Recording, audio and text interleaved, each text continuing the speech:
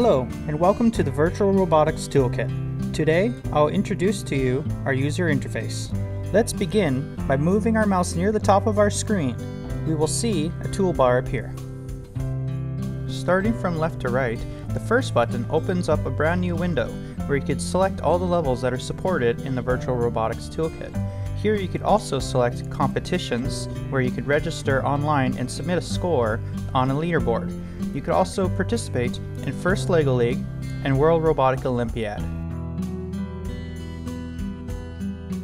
Let's begin by selecting the first button and entering the Sandbox EV3 environment. Now, when I move my mouse cursor to the top of the screen, the toolbar will be brought down once more. The second button is used to begin the simulation, where the robot can move and interact with the environment.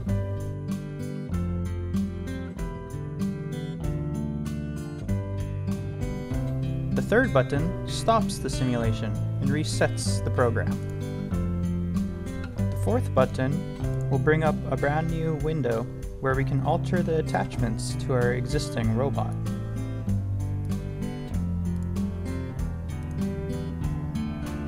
The fifth button toggles the display of the scoreboard. In this level, there is no score. The sixth button toggles the brick menu. The seventh button maximizes the EV3 Mindstorms environment. The eighth button maximizes the learning environment. The 10th button resets all the windows to the default positions.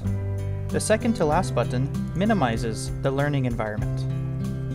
The last button closes the program. Now that we have covered the simple toolbar, let us look at the advanced mode. We can change the user interface to advanced mode by pressing F12 on our keyboard. Advanced mode has all the capabilities that our strong, powerful physics-enabled software was designed for. Starting from the left of our toolbar, we'll notice that some of these buttons are quite familiar, and other buttons seem brand new. The first button opens up the menu where we can select our levels. The second button opens up any projects that we have saved in the past. The third button saves our current project. The fourth button undoes anything that we accidentally did, such as if I move my robot, I can undo that movement. The fifth button, I could redo that movement. We are all familiar with the play button. It starts the simulation. This button right here advances the simulation by one step. This is unavailable to me at this moment. The eighth button stops the simulation. The ninth button goes back to a previous save state. The 10th button goes forward to the next save state. The 11th button trucks the camera. The 12th button helps me move objects. The 13th button rotates said object. If I accidentally lose my object, the 14th button helps me find the object that I selected.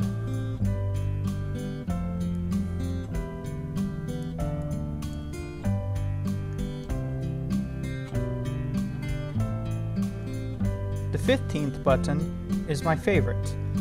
It is used to import a robot. For this example, I'm going to import a custom robot that I have created, called Grabby King. It must be in LDRAW format. After the program has identified and assigned physics to each of the parts, I have to select Next. The Next menu shows me various components assigned to the robot. By hitting Next another time, I can actually assign the port setup. So in this case, unlike in real life, we do not have little wires that connect from port to port. For this example, I'm going to select B and C for the large servo motors, and A and D for the medium motors. For the sensors, I have none. Much like in real life, where you could pick up the robot and put it where it needs to be, instead we could assign keys to the associated wheels. So if I click on the first motor, we'll see that there's a green spot right here. I've selected my right wheel. I'm going to select the other motor. This is my left wheel. I'm not going to assign the medium motors.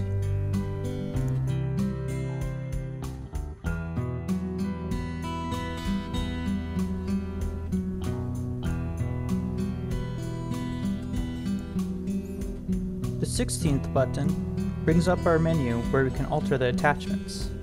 The 17th button brings up our real-time data. In this case, I don't have any sensors attached to the robot, so no data will be relayed to the output. The next button shows our scoreboard. Again, this level does not have any scores associated with it. Here are all the objects that exist in the environment. We see that the educator vehicle exists, as well as 3 cubes and the sandbox. The 20th button opens up our objects library.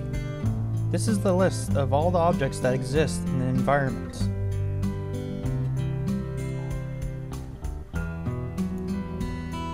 The 21st button shows object properties. This is where I can resize my objects.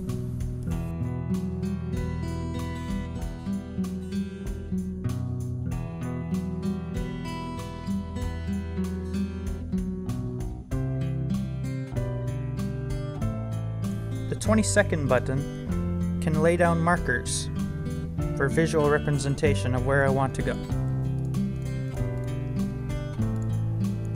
The 23rd button toggles the intelligent brick display. The second to last button maximizes the EV3 learning environment. The last button reveals the mission manager. This is for more advanced triggers. This concludes our video for the introduction to our Virtual Robotics Toolkit.